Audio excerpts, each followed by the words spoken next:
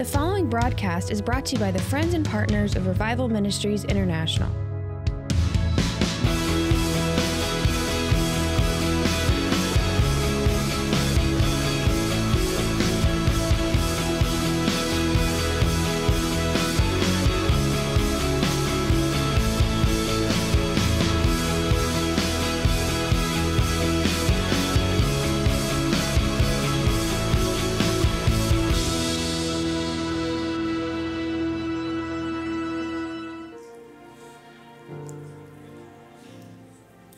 Now you know why we started the River Bible Institute. Yeah. More young people will be lost in these secular universities. I don't care if they call themselves Christian when you have professors that are backslidden and don't even believe the Bible. And the problem is many of the professors are not successful in ministry. They never were. They're just intellectuals. And so when you have professors that have never done anything in the ministry, you can imagine what they're telling the students. Are you with me? You've got to have people that are successful in what they do to teach and impart. Amen.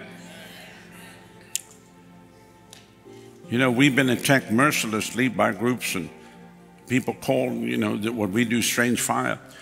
The head of that whole movement, his son's just been indicted by for fraud, $16 million from, and he's the one that attacks Joel Osteen and attacks all prosperity, but his son just got indicted by the SEC on fraud, $16 million.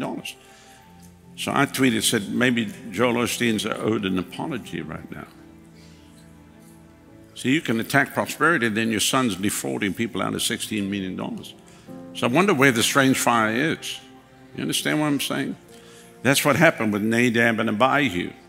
You can't run around and attack other ministries, think you're going to get a free run up the side. It's going to backfire on you. The chickens are going to come home to roost. And you attack the Holy Ghost, you're in a whole heap of trouble. Somebody said, well, I don't understand. That's fine. There might be a lot of things you don't understand.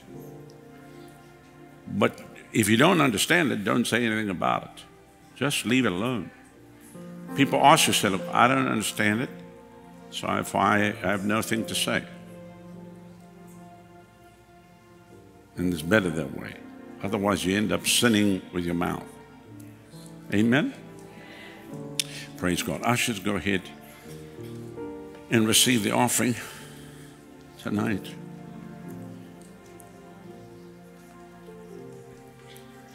Thank you, Lord. Thank you, Lord Jesus.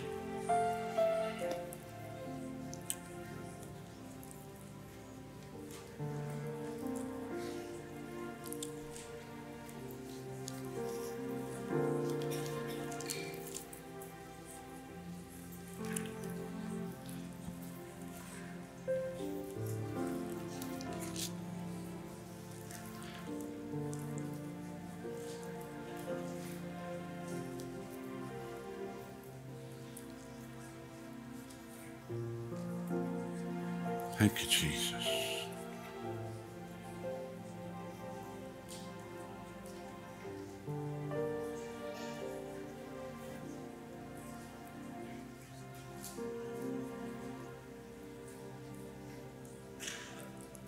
Now, church, let me just say something to you. Everything with the Lord is out of a relationship. It's out of a relationship. It's not out of a ritual.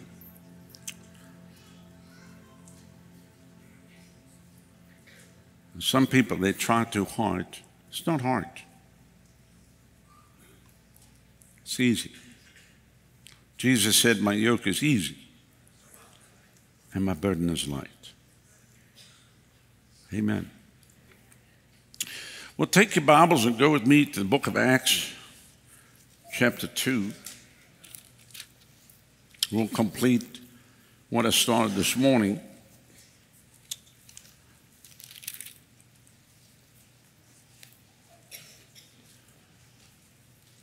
Verse 14, but Peter, standing up with the 11, lifted up his voice and said to them, Ye men of Judea, and all ye that dwell at Jerusalem, be this known that you hearken to my words, for these are not drunken as you suppose, seeing it's but the third hour of the day. But this is that, everybody say this is that, which was spoken by the prophet Joel. And it shall come to pass in the last days, saith God, I will pour out my spirit upon all flesh, and your sons and your daughters shall prophesy. And your young men shall see visions, and your old men shall dream dreams. And on my servants and on my handmaidens I pour in those days of my spirit, and they shall prophesy. Now I love that because he shows you sons, daughters, men, woman. You know, it covers everybody. God's going to use male and female. Can you say amen? I think the gender classification is very evident there. Amen. And then he goes on to talk about the young men and the old men. So that means it covers all the age groups and both genders. He says here, I'll show wonders in the heavens above, signs in the earth beneath, blood and fire, vapor, smoke. The sun shall be turned into darkness. Now some people can say, well, that's just an eclipse of the sun, moon into blood. Well, you could look at it that way. But in actual fact, we actually have the sun at that right now, because the sun is at the lowest activity. There's very few coronal mass ejections. And so that happens on a cycle which is called grand solar minimum. That's why we actually moved into time of the cooling of the Earth's atmosphere, because when that takes place, the Earth shields are weaker, but the rays of the sun and the solar winds still come again. You can study it out. 1 million, million and a half, sometimes 2 million miles an hour, and the rays are magnetic and they react with the inner core of the earth, and that's what causes the earthquakes and the volcanoes. And of course, when the dust of the volcanoes gets up in the atmosphere, it blocks out the rays of the sun even more, and that's what the temperature is dropping. We're not in the heat, you know, like they all think global warming, which, as you know, they changed it from global warming to climate change. But there's always been climate change. And the polar caps are not melting. In actual fact, the ice is thicker than ever. And I know that because I've studied that. There's a website called realclimatescience.com with all the data in there. Somebody said, well, why is NASA putting out fake numbers? Because they want to push the global warming narrative, or the melting of the ice, and the sea levels are rising. Well, if that's the case, why would the Obamas spend $14 million on a mansion right on the coast if the sea levels were rising? I mean, obviously, they don't really believe it. Otherwise, you wouldn't buy a house on the coast. You think we're stupid? We're not stupid. Are you with me? Who's going to spend $14 million on a mansion right on the coast when the sea levels are rising? Come on. So we're not stupid on this whole thing, but and that has to do with global governance and of course carbon tax, $1.5 trillion a year. I'm just going to let you know, but we are in that time. Well, blood moons. How many know there's so many blood moons now? The moon's really suffering. You know, it's been bloodied so many times. So God says, "I'll show wonders in the heavens above, and the earth beneath, blood and fire, vapor of smoke. The sun shall be turned to darkness, moon to blood before the great and notable day of the Lord." Come, well, I believe we're right at that place. I believe we're at the closing of the ages. Can you say amen? Now, that could still mean there's another 30 years left, but in comparison to eternity, it's like that. It's a flash. I mean, when I was looking at that clip, 2017, and here we are, 2020. Do you know, it'll be like this, we'll be in 2025. We'll look again, it's 2029. Life is but a vapor. I'm glad that the Lord gives us a designation of night and day, because we wouldn't sleep. I'm glad the Lord has confined us to time periods of 24 hours in a day. And I'm so glad that the Lord's given people a lifespan on the earth. I can't imagine what it'd be like running around here at 500 years old.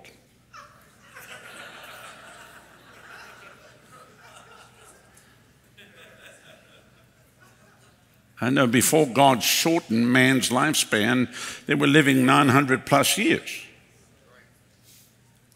Then God brought it down to 120, and then brought it down to 70 or 80. You know, and people still live to 100, which is fine. But, you know, there comes a time when you have to say goodbye.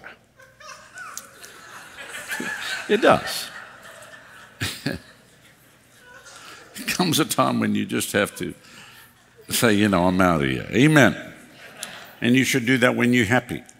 You shouldn't do that when you're sad and miserable. You should do it and say, I've run a good race. It's time to head on out of here. And you study the lives of great men of God. That's how they go. But I've heard some terrible stories of men of God going over a cliff, in a car. That's not the way to go. I've heard of stories of men of God being hit by a truck at 100 miles an hour. That's not the way to leave the planet. Amen. So if you're going to leave in a good way. Amen. Don't leave any other way. Some say, well, you have to die somehow. Well, die preaching. Amen. I think Wigglesworth finished preaching, went, sat in the back room, and just dropped his head and was gone. He was still dressed in his suit, just with his head down, And that's the way to go. Dr. Lester Sumrall went home, I think he was 86 years old, and he'd written a book called Goodbye Earth. It was nice knowing you, And I was with him 5 weeks before he went home to be with the Lord. And a friend of mine who was on the plane with him a week before he died, because he used to write books. If you walked in his office, he had books that were half completed or three-quarters of the way. He probably authored 70, 80 books. And he would write on a pad with a pen, which I like to do that. I do all my stuff like this. And part of the stuff is I put the stuff on computer, and then you can never find it. You can't even, Apple does an update, and you can't find your notes.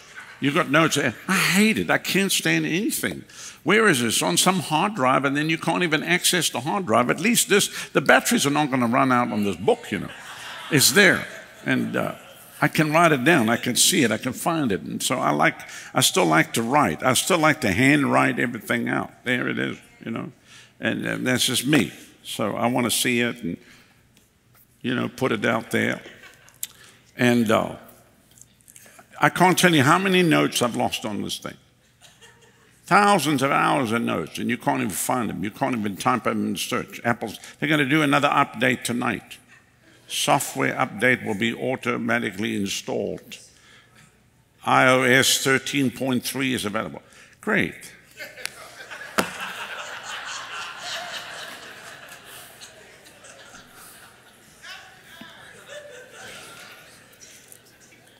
What, so you can slow it down more and then tell me I need the new phone? Lying devils. It's a scam, guys. It's all a scam. Stinking scam. Okay, moving right along here. It shall come to pass. Everybody say it shall come to pass. That whosoever shall call on the name of the Lord shall be saved. So I believe that's the time that we're living in right now, that in the upheaval, the shaking of the nations, the people are going to be crying out. There's a hunger, there's a desperation. And I think even at the time of these upheavals of the pestilence and the plagues that are taking place, I heard that an area in Italy just got quarantined, 50,000 Italians somewhere in Italy can't move because of the coronavirus. And now they're finding it in Iran and other places. So, obviously there's a whole plan behind this thing. And there's no telling if that ever starts happening in America, if they have to start quarantining whole cities in America. So that's why we pray fervently against it. We curse that virus. Even tonight, we just take a moment, we curse that virus. We curse the coronavirus. I curse that thing right at the very atomic level. I curse every cell. I command it to die the moment it even comes on these shores. I don't care who brings it, how it got on here. I curse that thing. I curse that virus. It will not spread. It will not go to major population centers. It will not come and invade our towns and our cities. I curse it in the name of Jesus. How many are with me on that? But this will be a time of great desperation, and that's why it's going to be even greater to be able to even preach and proclaim the gospel. Because at a time like this, when the world's in upheaval, it's God shaking the nations. Everything that can be shaken is going to be shaken. But this is also a great time of harvest, because people start questioning everything they know. when everything around them is failing, when systems around them are failing, when doctors say we can do nothing for you, when the bankers don't know what to do, when everything that people have held dear and trusted in the flesh is failing them, they start crying out, start looking for God. And that's the desperation. That's the desperation we see on the foreign field right now, because they're worse off. This is really the safest place to be, right here in America, believe it or not.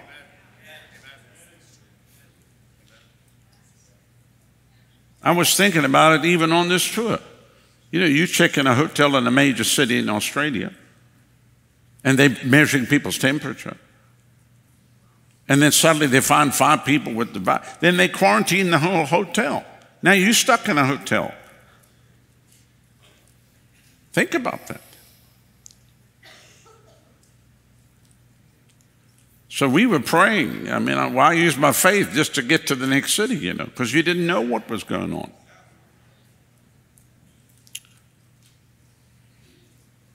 So it shall come to pass that whosoever shall call the name of the Lord shall be saved.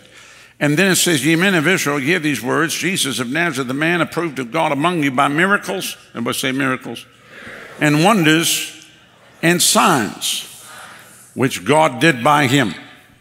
So we're talking about the supernatural church, which this has been moved from many of the Pentecostal denominations. It's not a supernatural church. It's a natural church with natural reasoning, natural understanding, natural preachers preaching natural messages. Just nice little messages, hashtag. But no one exercises their faith in the supernatural, and some of it is because they're afraid that, you know, well, I don't want to ask God for something and then I end up with the devil. Why would, if you ask your Heavenly Father for a piece of bread, He's not going to give you a stone. Would you give that to your child? What parent is there that would give their child poison? The Bible says, if we, being evil, know how to give good gifts to our children, how much more will our Heavenly Father not give good gifts to them that ask? So you ask for the Holy Ghost, you're going to get the Holy Ghost. And you can trust Him with that. You can trust Him with that. So this morning we mentioned 4 kinds of miracles: notable miracles, continuous miracles, diverse miracles, and special miracles. You can watch the rerun on the YouTube channel. This should be a daily occurrence in our life. Every day you should be expecting the miraculous, the supernatural intervention of God in your life. Who needs the miraculous even this next week in some of the things that you believe in God for? Amen. Well, guess what? It's available for every single one of you. Every single person in this place. The miraculous, the supernatural intervention of God in your life is available to you. In your home, in your marriage, your children, your grandchildren, your great-grandchildren. Amen. Even the animals that you have around you. Amen. Your parrot will be the most blessed parrot on the face of the planet. Amen. He'll even speak in tongues. Now, we started on supernatural protection, which we looked at as Acts 28, verses 1 through 5, really the story of Paul when they landed on the island and were making a fire, and a serpent came out and fastened itself on him. And it's a poisonous snake. The natives on the island thought he was going to drop dead, but because he didn't drop dead, they thought he was a god. Because he just shook the snake off and it fell to the ground. Shook it into the fire. And so I just say this to you prophetically here tonight: no matter what bites you, no matter what comes on you, you'll shake it off into the fire, and it shall not harm you. Now that's a prophetic word right there. You can take all the way. Can you say amen? You just take it and just shake it off. Hallelujah. Poison shall not harm you. Remember this, one of the things that comes with the Great Commission is the great protection. Go into all the world and preach the gospel to every creature. These signs shall follow them that believe. In my name you'll cast out devils. You speak with new tongues, lay hands on the sick, and shall recover. If you eat any deadly thing, it shall not harm you. Amen. Hallelujah.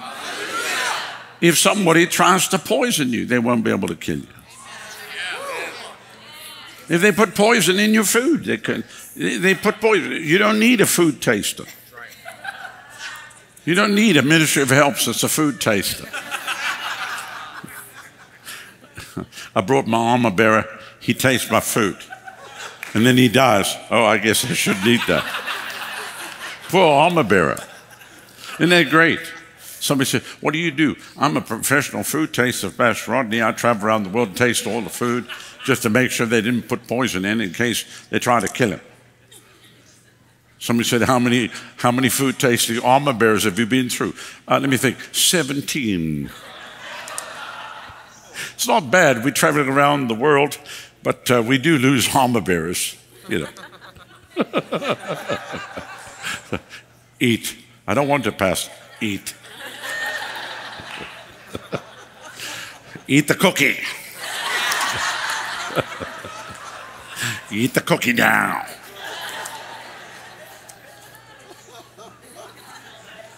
Munch, munch. Pfft. I guess we shouldn't eat those. Honey, we should not eat these cookies.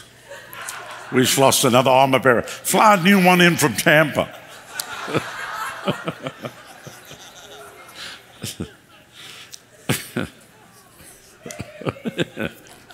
Say this, poison shall not harm me.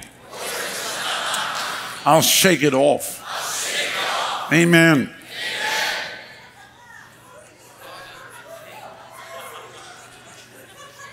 That means poison in the air, poison in the water, poison in the food, wherever it is. Or even, let me say this, even poison in the medicines.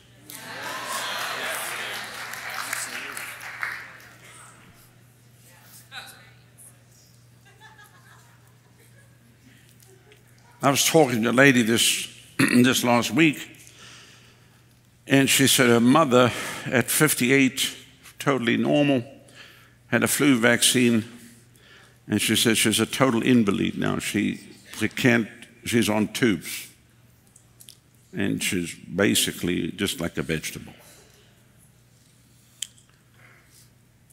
Just went for a flu shot.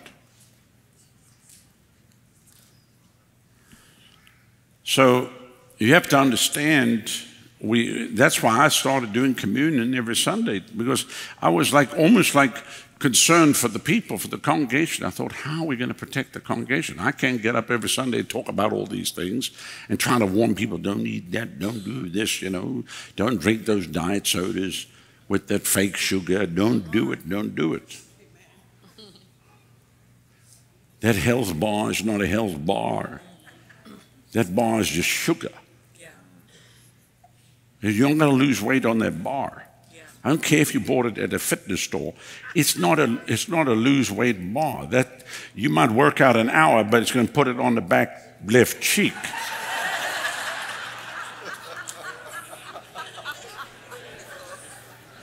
That thing is full of sugar. That's why you're working out, but your butt's growing.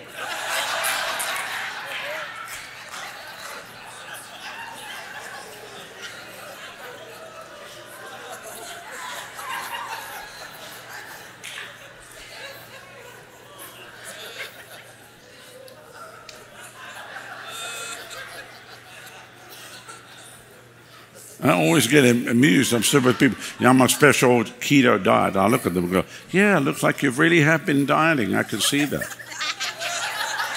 As they shovel another piece of food into their mouth.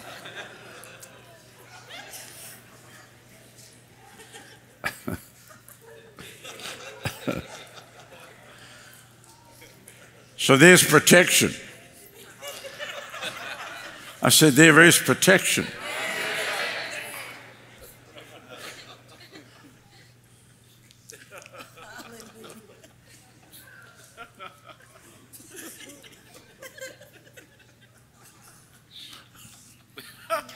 Somebody said, I'm trying to build abs. Looks like you built them in the wrong place.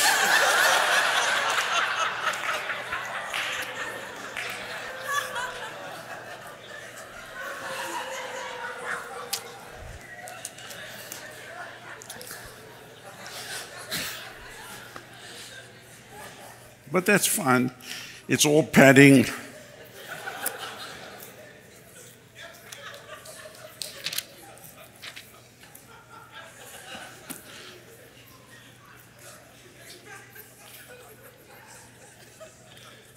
I knew you'd be encouraged here tonight. Go with me, Psalm 91. Okay. So here's something which I really want to encourage you this week to really take the psalm every day, go through it. And we actually apply this on a daily basis. Every time we get on an airplane, this is the first thing I ever do. I mean, right as the engines are cranking up and the things are. So, Father, thank you for the privilege of allowing us to fly. You said if we delight ourselves in you, you cause us ride on the high places of earth. We can't do what we do without being able to do this. And we understand not many people get to do it, but we don't take it lightly, and we don't see it as a right or that we've even earned it. It's part of the mission. And so, Father, we commandeer this vehicle for the purpose of the kingdom of heaven. Thank you for the anointing upon the pilots, upon everything mechanical, electrical, all the computerization, the hydraulics, the fuel lines of this aircraft. Nothing can go wrong. This thing will fly the way we're supposed to fly, and we will go from this place to this place. And we declare our starting point and our finish point, and we shall return. Thank you for the angels that camp about us. Thank you, the blood of Jesus on this aircraft, in the name that is above every name, as we're taxiing, as the thing's running along the highway, the runway. I just shakabroko, we'll start praying in other tongues. As we take off, I put my hand in the air, and then that's it. I commit the whole thing to the Lord, and I do that. It's just like a habit. We just do that. That's what we do. Now, some people, say, well, should I do that in the car? Look, the way some people drive today, you should do a lot of things in the car. These people shouldn't even be driving. These people, they're nearsighted. They're blind as a bat. They can't see anything. They're colorblind. They can't see it was a red light. It looked green to me. I've never seen so many people running lights. Are you with me? You have to check when you cross, even when it's green. You have to check, because people just come through lights.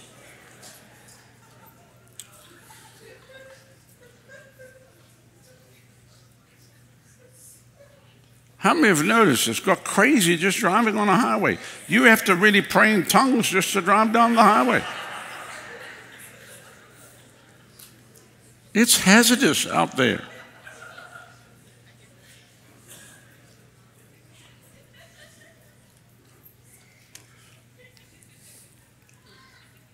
Reminds you of those early computer games where you had to dodge cars coming at you. Remember that one where you're on the screen and you don't remember that? Yeah, it's just like that on the I-75. Welcome to the I-75. Try to go to Orlando. And then in a rainstorm, it's even worse. People can't even drive. They pull and hide under a bridge in the rain. You would think it was a blizzard.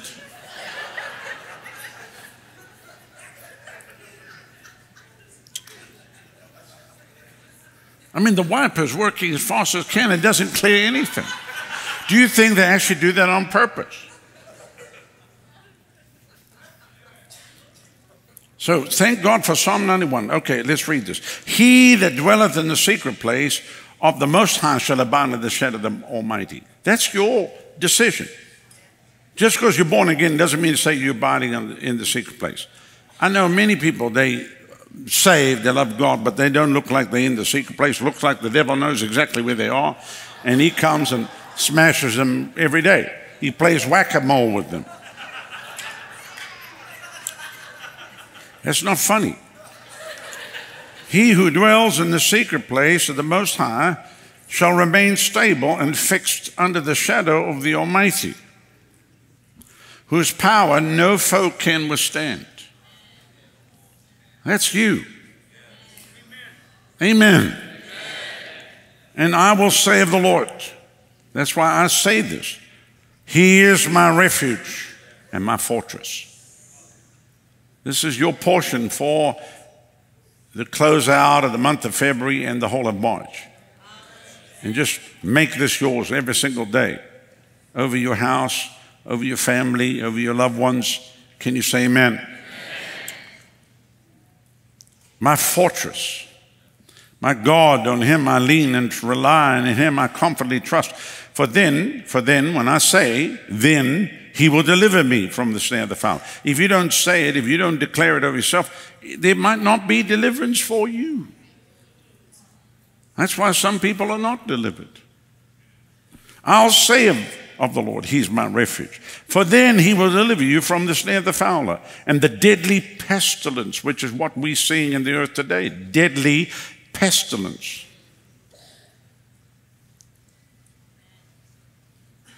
I was thinking, I said to my wife, imagine being stuck on a cruise ship. Then they quarantine you and let you out for an hour and a half on the deck. And imagine you wanted to go cheap and you took an inside cabin. Now you're stuck in an inside cabin. That would just be like being in a prison cell.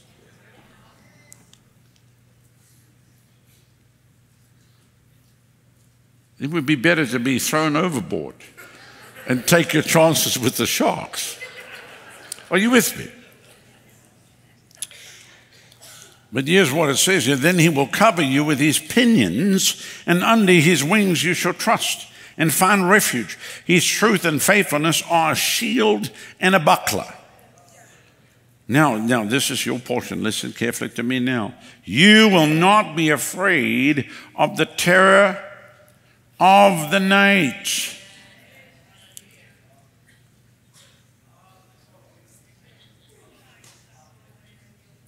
So I was thinking this about, because maybe, obviously, does anybody had their temperature measured anywhere in Florida? Okay, so let me take you where we've just come from. Every place, there's thermal scanners, and there's people with temperature guns, and when you walk into a building, they go like this, on your head, and they read your temperature. You can't go in without. How many times did you get temperature? 6 times in one night. That's before you can go in the building. Restaurant, hotel. So then I would say, I would like to know what my temperature is, please. Then they tell me. I said, yeah, it was that this morning. But I have a fever. You know me, play around with me. Then they measure you again, just to check. So can you imagine, you leave church tonight, you go home, or you stop by a restaurant, and they're busy measuring your temperature. That's what's happening. Wow. Everywhere. As you walk in a hotel, as you go into restaurants, everybody's checking everybody's temperature, which is something I normally do just in church. But we only measure 3 temperatures, hot, lukewarm, or cold. And we try to get you to run a high fever in the Holy Ghost. Yeah. Amen. Because your high fever in the Holy Ghost is contagious, and it will spread to other places. Can you say that? So I don't think you understand the scenario of what we just came out of it. I mean, this was how it was in Singapore. This was how it was in the Philippines. And where else? I can't even remember now. Where else were they nuking us? And Indonesia, everywhere we went.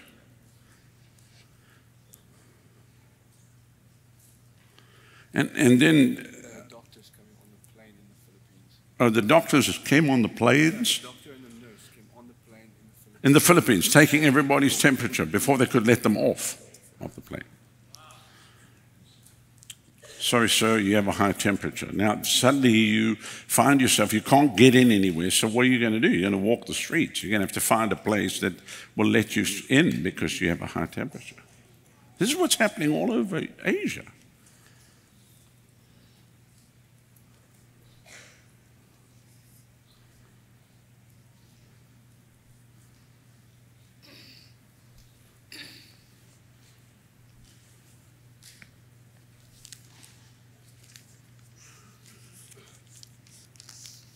We either believe this or you're in serious trouble.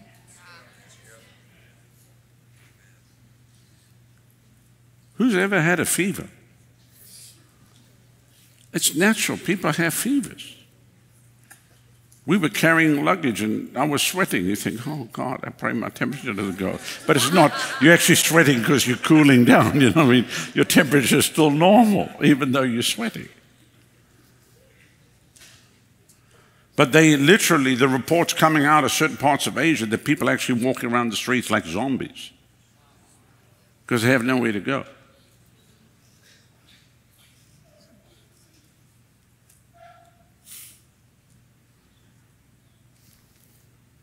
And I'm not sharing this to put fear into you. I'm just telling you that's why we curse this thing, and we do it every day. Every day you think about it, you curse the coronavirus and whatever other virus they have on the back of that.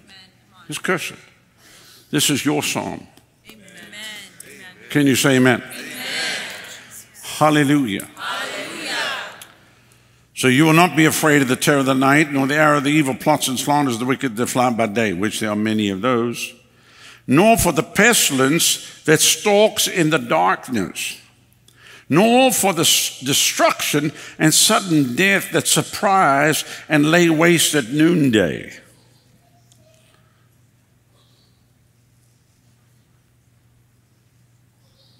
A 1,000 may fall at your side, 10,000 at your right hand. It will not come nigh you. It will not come nigh you. It shall not come nigh you.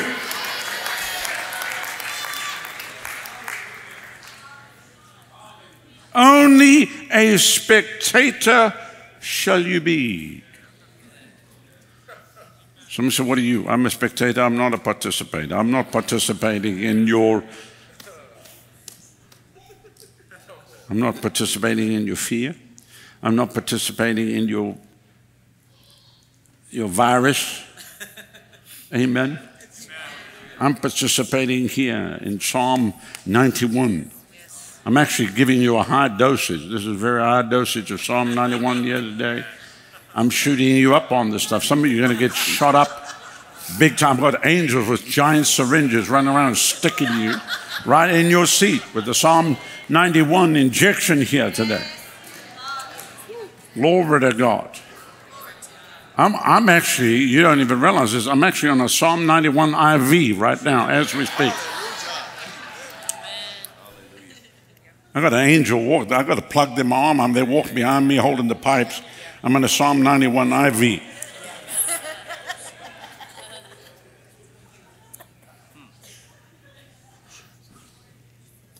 My problem is I see everything in pictures, so I apologize for you. Somebody said, I'm a spectator. I'm a spectator. And it says here, only a spectator shall you yourself be. You are inaccessible. I love this. You're inaccessible in the secret place. So Corona comes knocking at your door, but it can't find you because you're inaccessible. Whatever the enemy has. You're inaccessible in the secret place. Somebody said, well, where is it? I can't tell you. It's secret. I can't tell you where the secret place is. It's secret. You're in the secret place. The enemy might hear your voice, but he can't find you because you're hidden in the cloud of God. Hallelujah. Hallelujah. Blessed be the name of the Lord. Ragamba rakata saprokoste praarestopaya. Let them call us crazy. Let them make up all things about. Let them say everything they want to. They'll die like a fool. But we won't change. We're not changing one thing. This is the word of the Lord to us. We receive it firsthand. This is a now word. This is the prophetic word. This is for us today. We be infused with this. Hallelujah. Hallelujah. Hallelujah. You're dwelling in the secret place of the Most High. You're abiding at the shadow of the Almighty.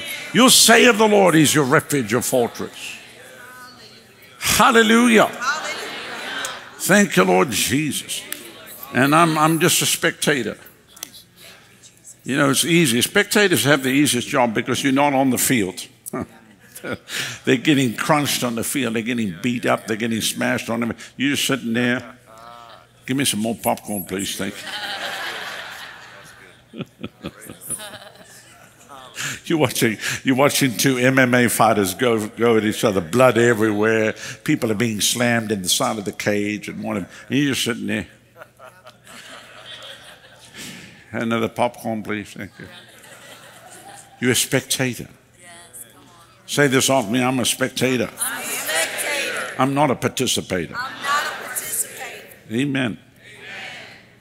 Only as spectators shall you be yourself, inaccessible in secret place Most High, as you witness the reward of the wicked, which is obviously you want to get people saved. Many are lost, dying, don't know Jesus, and how will they know if they don't hear? And so that's what we're doing. Now, verse 9 is so important because he said, because you made the Lord your refuge and the Most High your dwelling place. So, how many of you know Christians that haven't done that? You say, why haven't they done that? Because their pastor never told them to do that. Somebody said, well, just won't Psalm 91 automatically work for me? No, it's voice activated. It says, because you made the Lord your refuge and the Most High your dwelling place. You have to make him. You have to make the Lord your refuge and the Most High your dwelling place. That's a decision that you make. As for me and my house, we make the Lord our refuge. We make him our dwelling place. Because you do that, there will no evil befall you. Neither will any plague or calamity come near your tent. Somebody said, well, I don't actually live in a tent, Pastor. Well, it says your dwelling. Your tent could be a tabernacle or a house or a dwelling. No plague will come near your dwelling. Can you say amen? Why? Why? Because he will give his angels a special charge over you. In other words, God assigns angelic beings, angelic hosts to look after you, to accompany you, to defend you, and preserve you in all your ways of obedience and service. So I got angels. I got angels accompanying me everywhere I go. In your car, even though you might be driving by yourself, angels are sitting in the passenger seat in the back. You know, you're riding down the highway. Angels are there with you. They're in your house. They're out in the yard. They stand at the front door. You know, your dog can see it. Your dog can see the angel. It's like, They go, oh, ooh. Old Fido knows. Are you with me? Amen. He will give his angels a special charge to accompany and defend you and preserve you. I like that word, preserve. You being preserved. You preserved. You got a preservative. Amen. You don't have to eat Hostess Twinkies or Ding Dongs. They have a shelf life of 87 years. You don't have to eat those things. Some people don't even need to be embalmed. When they die, they're already embalmed with all the chemicals they put in themselves. But God said he will preserve you. Amen. People meet us now. They look at my wife and I say, you people look younger. They told us, they said, you look younger than you did in the 90s. They'd sit and look at me. What are you people doing? You look younger than you did back in the 90s. They couldn't believe it. People said to us, how? How are you looking younger now than when you were then? What in the world are you doing? What are you on? I said, I'm on the Psalm 91 here. I'm being preserved. Can you say amen? Hallelujah. Hallelujah. I mean, people that haven't seen us in 15, 20 years ago, you haven't even aged. Oh, no. Thank you. I didn't know that, but I actually have. And then they'll ask me, what am I doing with my daughter? Where's your wife?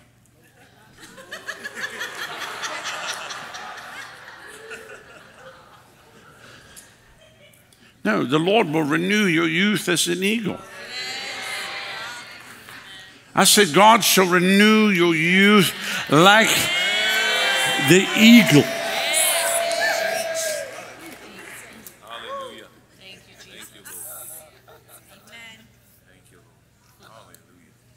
Maybe I'm too overboard on this stuff. Maybe, you know, I should have read through Psalm 91, just quickly rattle it off and we moved on and it'd just be a passing comment. I can't. This is major stuff right here.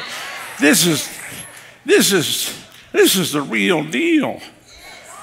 This is organic. There's no GMOs in this, what I'm telling you right now. This is high octane, super duper, unleaded.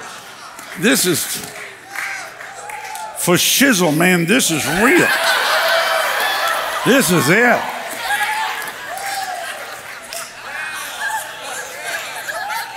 This is it.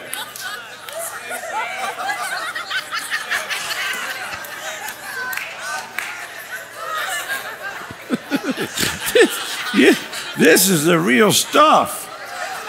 This is the real stuff right here. This is it.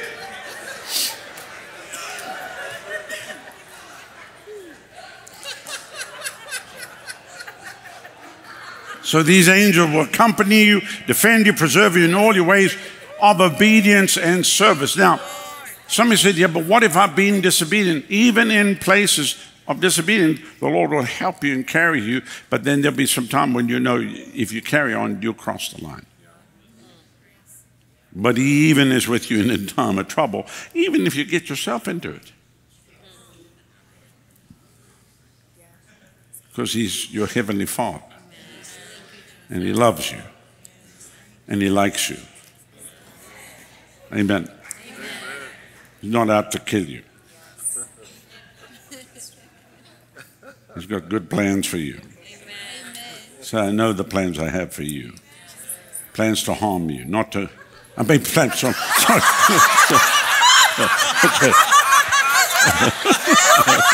So, that's another denomination, sorry. Plans not to harm you. I know the plans I have for you. Plans not to harm you. Plans not to. I'm correct? Not to harm you. Plans to give you a hope and a future. These are the plans that I have for you. Amen.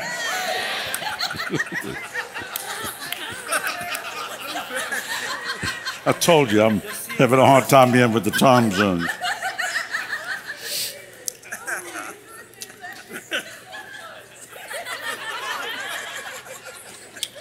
So the angels will bear you up in their hands, lest you dash your foot on or against a stone. You shall tread upon the lion and the adder. The young lion and the serpent you trample underfoot, which that's huge. I can understand you treading on a snake, but tread on a lion.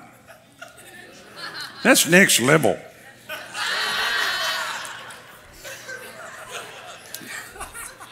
You shall tread on a lion? Hey. And then it goes on, verse 16. Sorry, what is that? 14.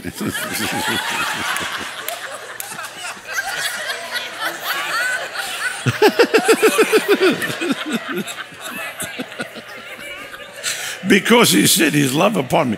Yes. Here's another because you did it. Because you made the Lord your refuge. Because He said His love upon me, therefore I'll deliver him and I will set him on high. Which is huge. Amen. Can you say amen? Amen. Everybody say because. Because I set my love upon him. He said, I'll set you on high because you know and understand my name and have a personal knowledge of my mercy, which you need to know for yourself, my love and my kindness, and you trust and rely on me, knowing I will never forsake you. No, never.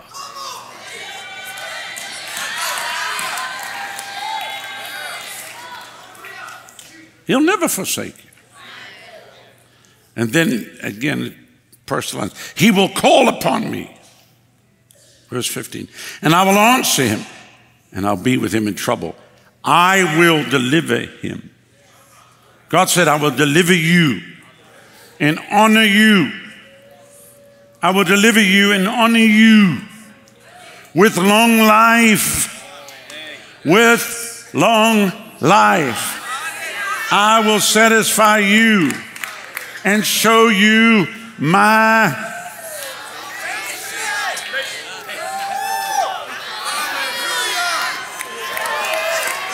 with long life.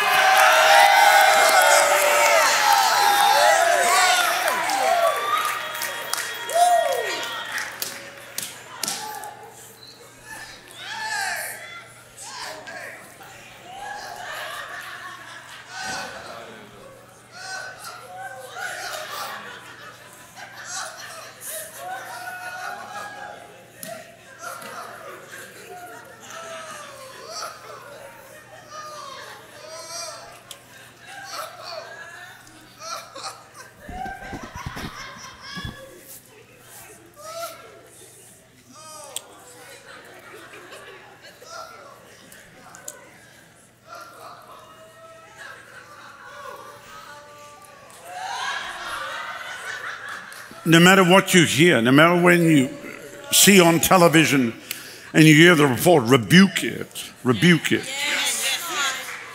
No matter when you hear the words of fear, rebuke it. That'll not come nigh me, won't come near my family, not going to come near my children or my grandbabies. Curse those things in the name that's above every name. Why? Because this applies to you and you've applied it in your life.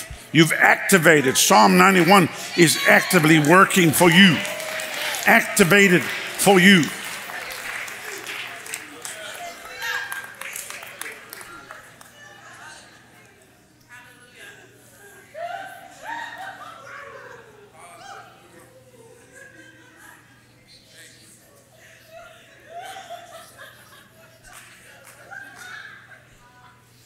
There's no devil that can kill you. There's no devil that can kill you. The devil doesn't control your destiny. God controls your destiny. And you weren't put on here to be snuffed out like a candle.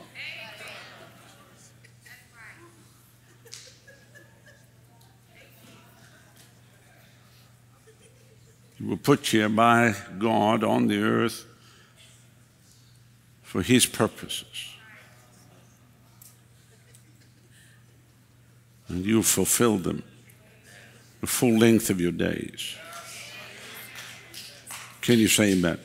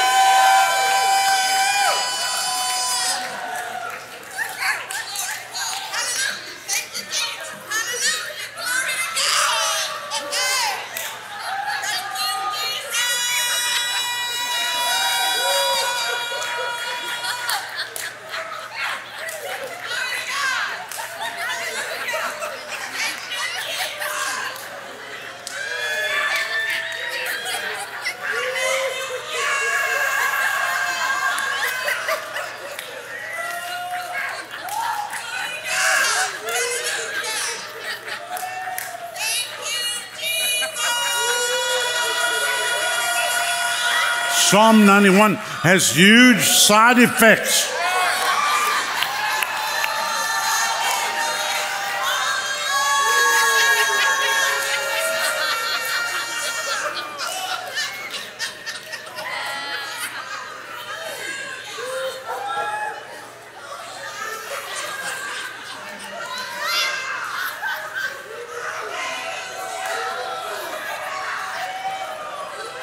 No weapon formed against you will prosper.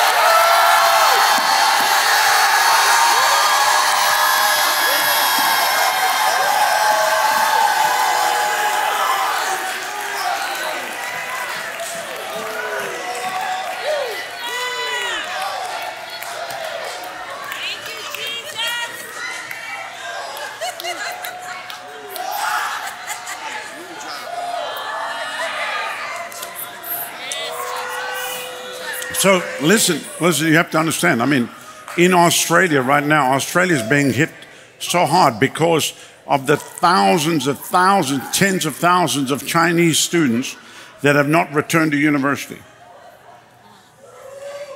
There's top restaurants in Sydney that with Chinese are closed down because nobody's eating Chinese food. You understand the ramifications economically of something like this is huge upon nations. I think Adidas or however you want to pronounce it, they just said they had to drop 70% of sales because everything. Remember when they took all the factories and took them to China?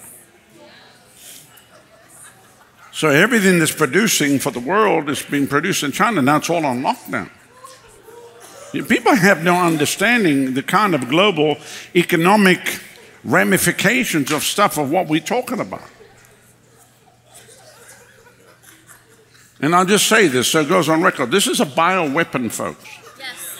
Yes, it is. That was built especially in L4 labs and was released at the time of the Chinese New Year to spread globally. Yes, absolutely. So all the plan, that was all in the plan.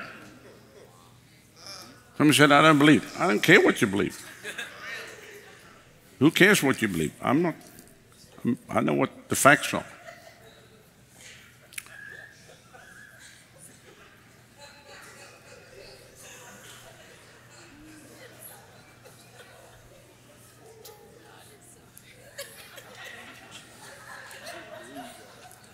You know, if you look at all the stuff that is sold at Walmart, where does it come? Huh?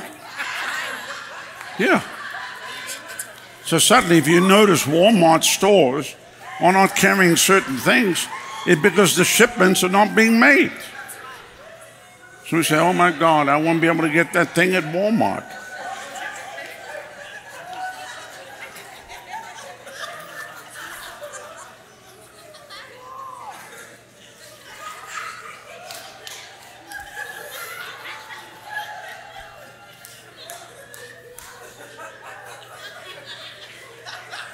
And I'm not saying this to put fear in anybody. I'm trying to tell you what people are dealing with in other countries. We've just come from those places. People in America have no clue what's actually going on out there. But that was ultimately the plan. If they could bring that on these shores, they would love that to happen. Imagine whole states locked down and quarantined. Whole cities in America quarantined. That's what they would love. Because then they can go around, they're going to first thing start doing is confiscating all the guns. Which that'll be a cold day in hell with the devil singing Frosty the Snowman. That ain't happening. Boy, do I have a vaccination for that.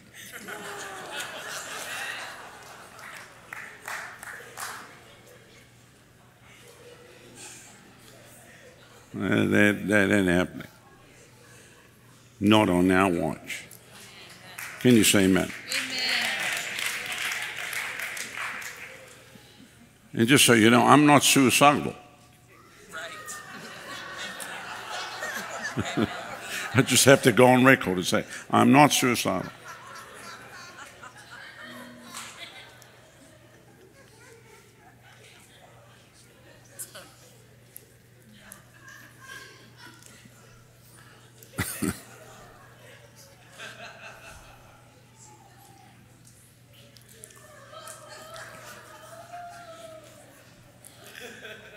Everybody knows Epstein didn't kill himself. We all know that.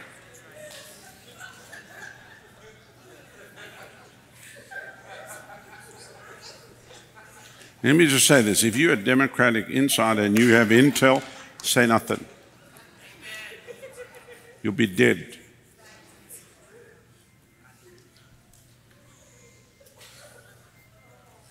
Somebody calling already for help?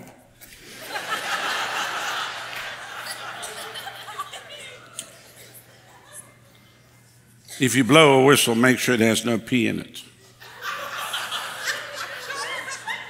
Well, a whistle has a pee in the whistle. That's what makes the sound. What's wrong with you people? People don't even know how a whistle works. Jeez. I have to explain to people how a whistle even works.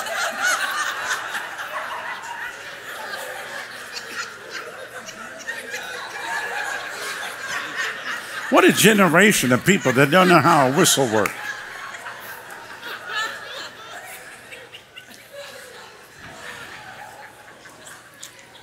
We would do that when we were kids. We'd get a hold of a whistle and take the pee out of it. And people blow it, there was no sound coming from it. So that's all I was saying. Anyway, all right, move right along. Psalm 91 is my psalm. Amen. We fully receive it.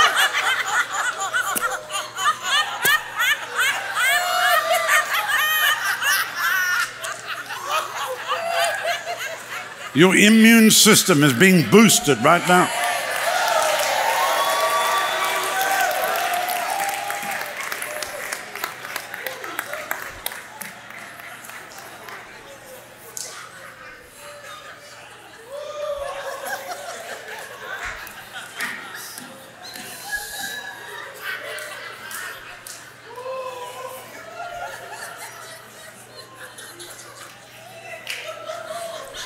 Come on, I want you to join hands right now. Come on, we're going to pray. We're going to pray. We activate this in the life of every person in this room. Those in your homes, join hands in your homes. Husband and wife, if you're driving on the road in the car, please keep your eyes on the road.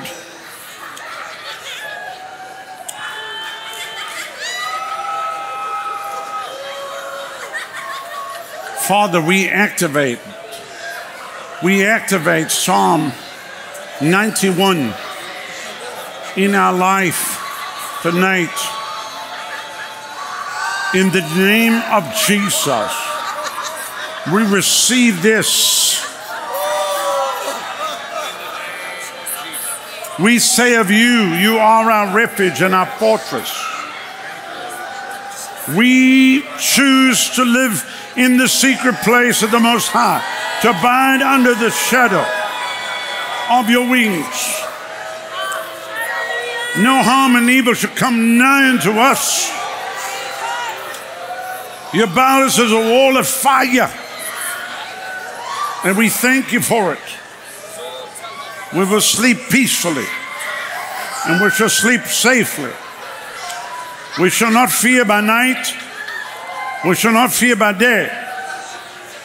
We shall not fear as we travel by road, by sea, or by air.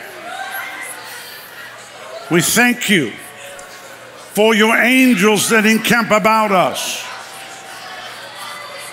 Thank you for angelic hosts around everyone, every member, every person that's part of the River family. That you protect every one of your people here in their way of obedience and service. Thank you, Lord, we shall not be participators in anything that has to do with the fear of man. Thank you, Lord, that we are spectators. We will just see. Our eyes shall behold, but it will not come nigh unto us. No plague shall come nigh our dwelling. Every home secure, every home safe.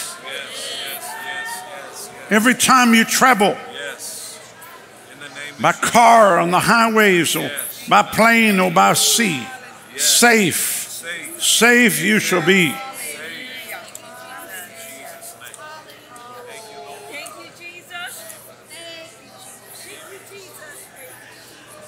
And we thank you for that. We thank you for that. We thank you for that. We thank you for that. We give you praise. Thank you for your hand of protection. Thank you for supernatural protection.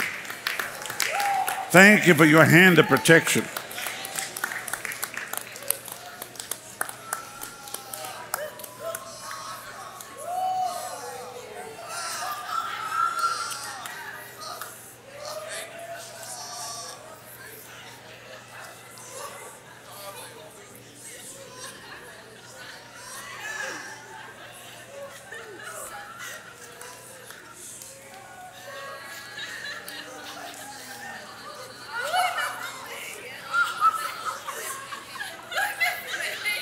The Lord surrounds you. He's surrounding you right now. He's surrounding you right now.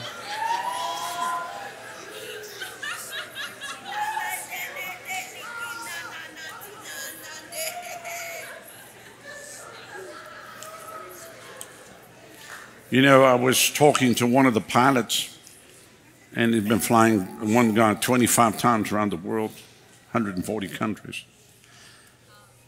The other pilot was telling me, he said, years ago, I was flying a Falcon 20, which is a plane that really is from the 70s, but a good jet. I mean, you wouldn't fly it today. They do have one or two models floating around. You can pick them up for a couple $100,000, but it's just an old aircraft. And he said, I had to pick up James Dobson. How many heard of James Dobson? He said, I had to pick him up from Colorado Springs and take him to Birmingham, Alabama. He said, we took off, and he said, about a half an hour into the flight, he said, the cabin filled with smoke. He said, I lost all electrical function of the plane. The engines went out. One engine, I think there's a two-engine plane. And he said, I looked back, and he said, Mr. Dobson was in the back sleeping. Dozed off.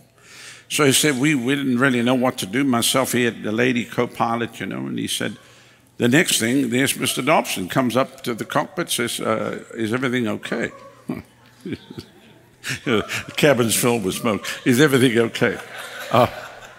He said, yes, sir. He said, look, there was a fire, but obviously it seems to have gone out, so there's no fire. But he said, we don't have any electricity on the controls, I mean on the gauges and that. I can control the plane, but I don't know where we are. I don't know what's happening. But he said, I heard you are a praying man. And Mr. Dobson said, yes, I'm a praying man. And he said he was calm. He was just calm, you know. And he said, I tell you what. He said, I know what to do with the plane. He said, so let me ask you to do something. You go back there and you do what you do. And I'll be up here doing what I do. And I promise you, I'm going to put you on the ground. I promise you. You go back there, do what you do. You do your praying, and I'll do what I do here, and I'll do the flying. But he said, in reality, he said, Mr. Dobson said, sure, I'll go back there and pray. So he went back, said, never heard from him again, you know. But he said, I really didn't know what to do because the cloud cover, he said, I couldn't see the ground. I didn't even know how I'm going to break. You have to come through the clouds. You could come and land, but if you can't see the ground, where are you going to land? And he said, I was flying along, and he said, suddenly this hole opened up in the clouds, this huge hole below me.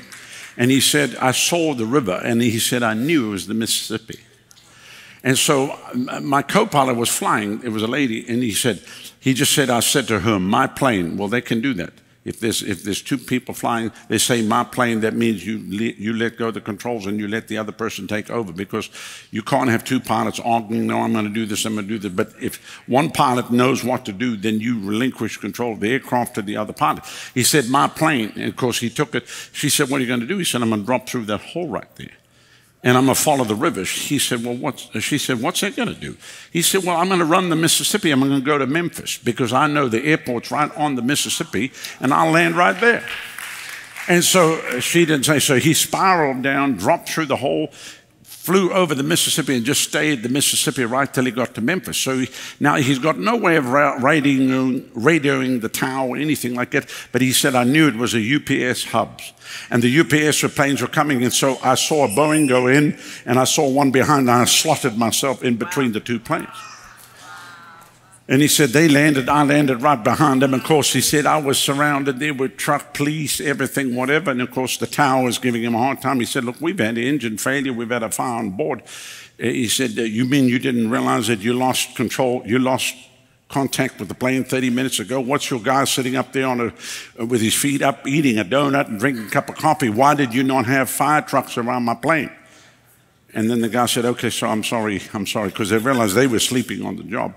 And so he said, of course, Mr. Dobson, we made other arrangements to get him onto where he needed to go. He said about a year later, I had to pick him up in West Palm Beach, and he got on the plane and says, how's old Smokey doing? You know. But one of the things he said to me, he said he was calm as a cucumber. And he said normally people would just lose their mind. Smoke in the cabin. Oh my God, what are we going to do? You know, but he said he was just calm.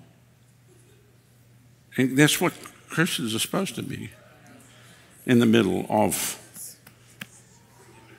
whatever.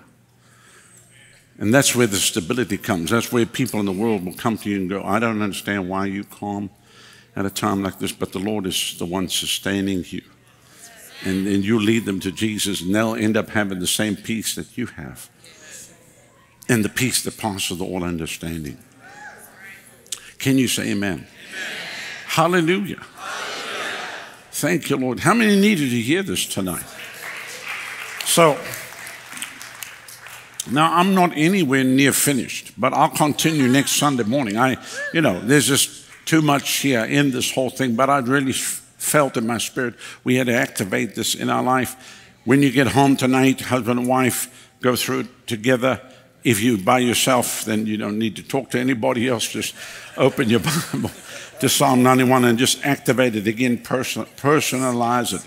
And tomorrow morning, when you get up, just take Psalm 91, just make this a daily occurrence this whole week and going into the month of March. Are you with me? This is your portion. This is what we give you. This freely we have received from the Lord, freely we give to you. Can you say amen? Amen. Hallelujah. Hallelujah. Glory to God. Supernatural. There'll be miracles. There'll be miracles of protection. There'll be miracles of protection. Some of you will have testimonies of supernatural protection. You'll say, Pastor, you won't believe what just happened. But the Lord sustained me.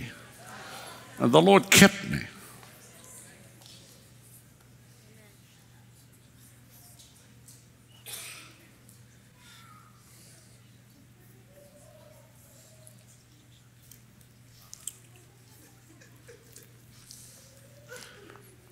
I'll just share one quick story with you, and then we'll close and pray, and then we'll just hook up with you next Sunday. When we were given that first bus, and we used it in the Great Awakening of 07, 08, 09, traveling across America, it actually had a matching trailer that you could put a car in, and actually put my Range Rover. I got a 2003 Range Rover, that I carry with me, and I've had it since I got it in, I think, October of 2002.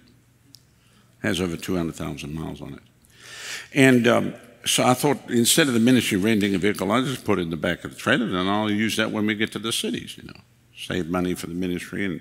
But it's long. You got a 45-foot bus, 45-foot trailer. It's a long thing going along, So we were heading up to the Carolinas to go preach. And the driver of the vehicle, I knew, man, he was pushing it. I could hear it. I could feel the bus. And you pulling a Range Rover inside a trailer, it's heavy.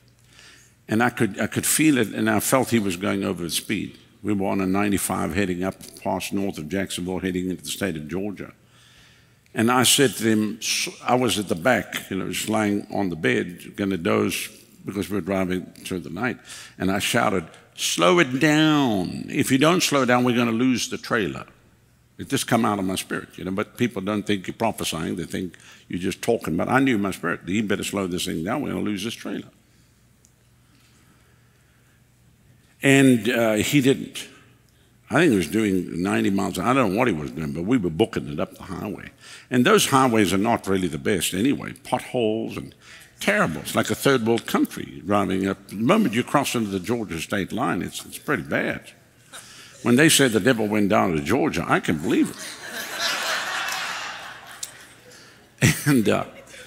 And I shouted, slow it down, and he didn't. And I heard it, like that. And I knew we lost the trailer. I ran, I looked out the window. The trailer came off and went like this, and it carried on riding. Now, there's a double lane on the 95. So it crossed the lane. It crossed the middle medium. It crossed through the other two lanes on the other side coming down this way, and then crossed onto the side and plowed into the ground. I'm watching, there goes the trailer with the Range Rover in it.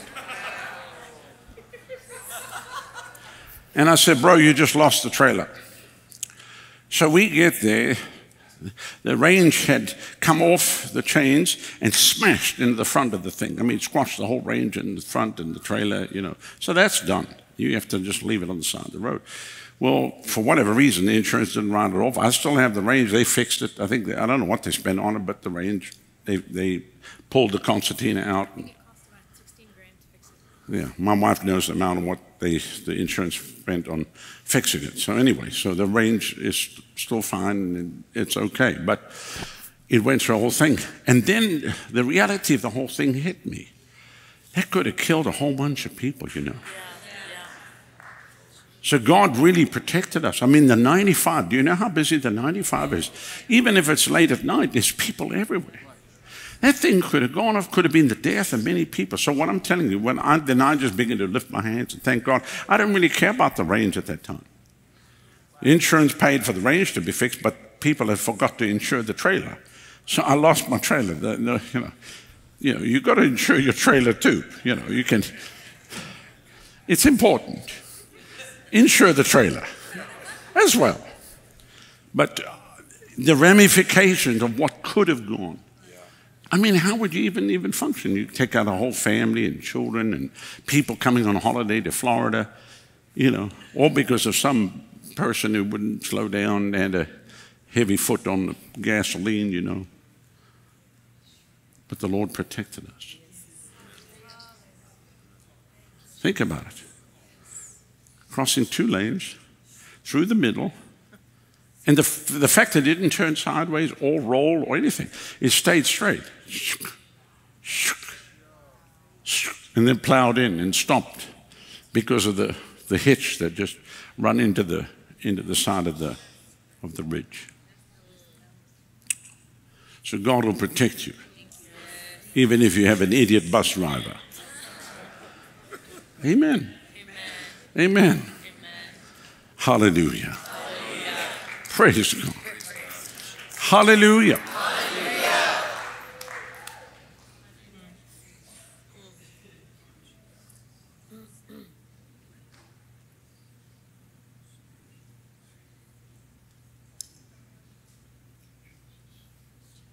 It's like I hear the Lord saying, tell them if they believe me, I've got them covered.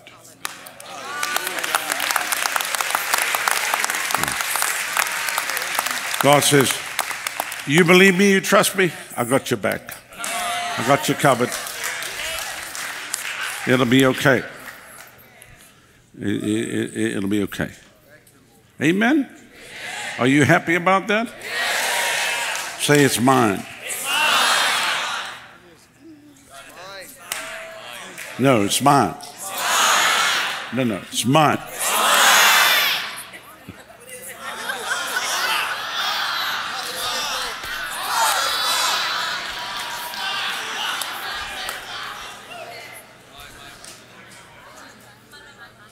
Praise God. Come on, everybody stand.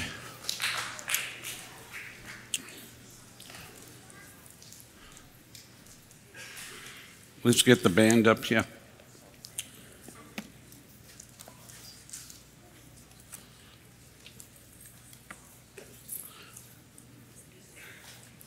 So once again, this coronavirus is cursed. The plan of the wicked is being undone and ripped to shreds. Every single one of you will fulfill heaven's assignment upon your life. And you'll do it with great joy. For the kingdom of God is not meat and drink, but righteousness and peace and joy in the Holy Ghost. Amen. And now I bless you and I inoculate every single one of you. Amen. The only fever you shall have is the fire of the Holy Ghost. That's the only fever.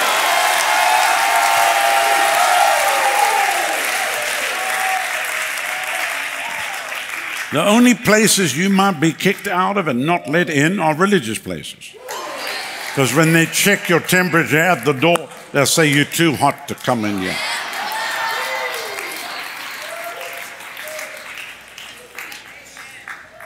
And they'll try to quarantine you, I can tell you right now. But you will not be contained. you're about to break loose like profuse. Amen.